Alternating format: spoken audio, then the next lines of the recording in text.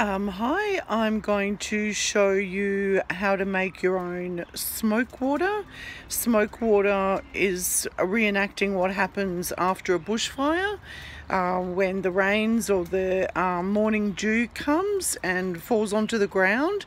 So what we're doing is we've got a really simple process that you can do at home. We've got a really cheapy little wok for 50 cents.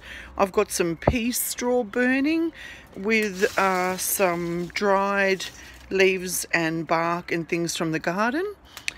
And I've got a bowl of water beside it. Now I'm doing this under the barbecue just to keep it nice and safe. You could do this on a bigger level. You could have, a drum burning, closed off at the top a little bit with a bit of air, getting that smoke into another drum that's infusing the water. But this is just like a simple process I want to show you that you can do at home, because hundreds of species that belong here in this country need to germinate with smoke water. It's not a burning of the seeds, it's the smoke water that's the secret. So I've got that nice now. What we're going to do is we're going to add a bit of green, because the green's going to make the smoke.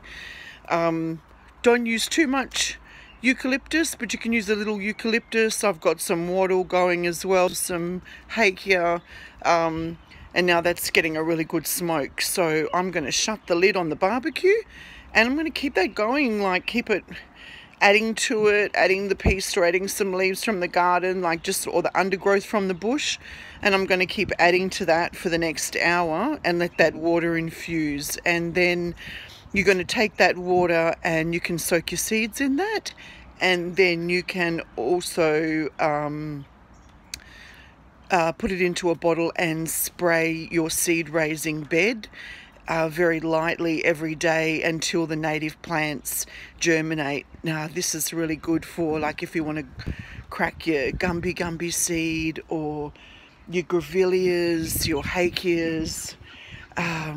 Lots of different plants will really thrive. If you've been a little bit stumped about how to get your native to grow, then this is a little secret to it. So I'm going to shut the lid now and let that water infuse over the next hour.